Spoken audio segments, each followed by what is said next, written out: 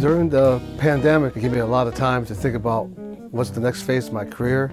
You know, guys like Cedar Walton and Harold Mabern are gone, and I knew I needed to step up and do some new things. And I got a chance to play with the great Kurt Rosenwinkel at the Vanguard, and it literally blew my mind away. I'd never experienced anything like that, and it was like a whole new realm for me. And so I knew then that I wanted to be where he was trying to take me to be. That's where I wanted to go.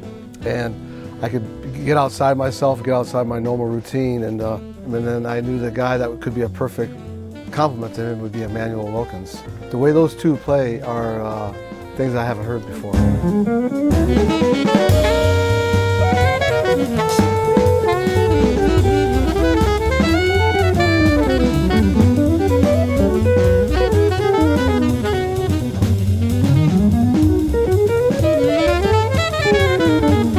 Musically, the way he plays my music was just a revelation to me because it has exactly just the same roots, you know.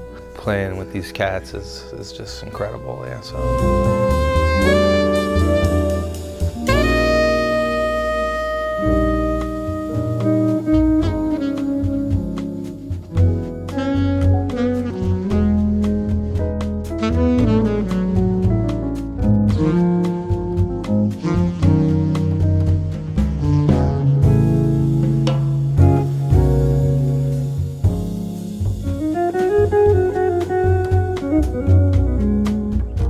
Farnsworth is an honor and a wild opportunity for me to play with all these guys I grew up listening to, all of them, so it's awesome to just be in the room and get to make music with them. Musicians just doing what we do, playing with each other and bringing our own flavor to the music. And it's very, wide and diverse range of styles in this band, but we all come together for the music and it comes together the way it does.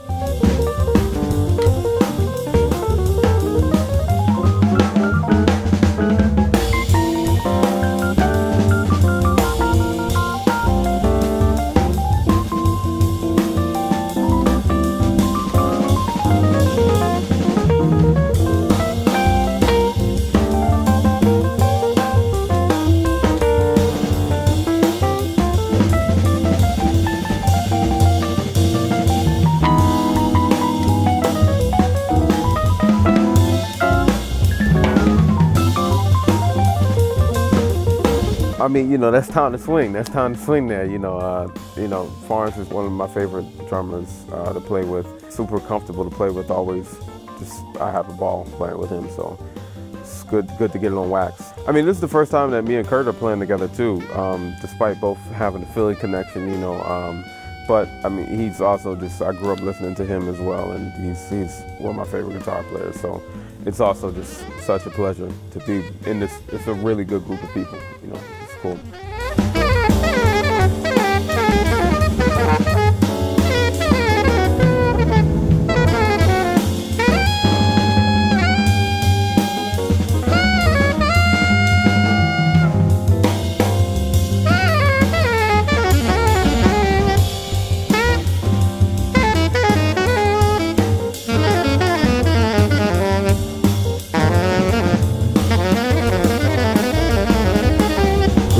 Great music. It's great for me, to get exposed to new cats and new music, and it was kind of kicking my butt a little bit, but it was in a good way. I had a great time, and it's a great project.